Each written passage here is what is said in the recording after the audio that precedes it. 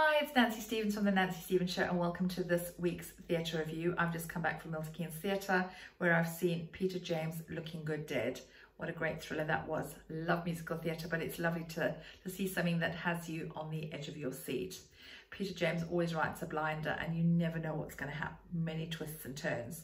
Just want to mention the cast. First of all, an understudy stepped into the role of Superintendent Grace, and a big shoes to fill, filled by Lee Peck, which must have been quite daunting. He did such a great job.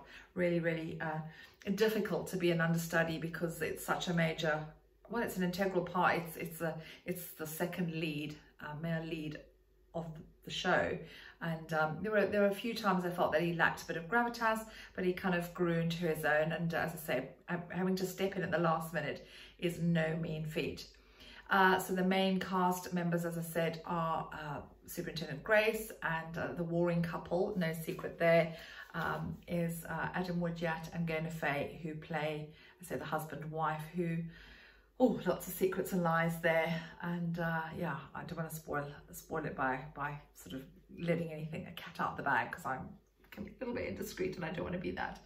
I was concerned that Adam Woodyatt would have found it hard to leave behind his alter ego, which obviously, as we all know, is Ian Beale.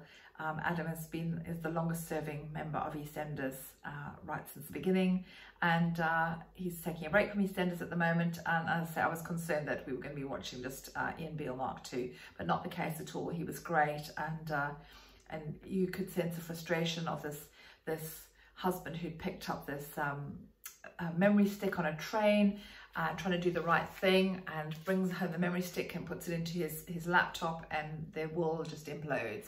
And I say he's trying to do the right thing. He's frustrated with his wife, played by Gaynor Faye, whom I absolutely adore.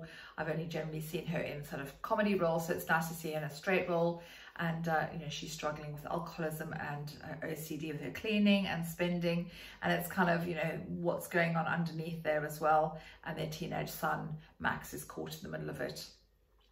So I say I don't want to give any secrets away, but there's a lot going on. So as I say, the memory stick changes their lives forever, and what they see is so utterly shocking, it just takes your breath away. And it's up to Superintendent Grace to solve the case, which of course he does. All in good time. I was quite pleased with myself. I'm not very good at guessing usually, but I managed to guess just before the interval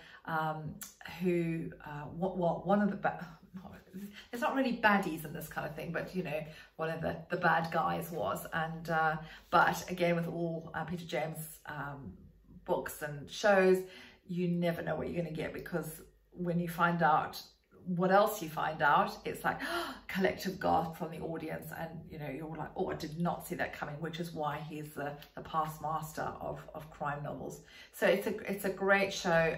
It's really worth watching. As I say, it's on Milton Keynes Theatre till Saturday the 21st. Tickets still available.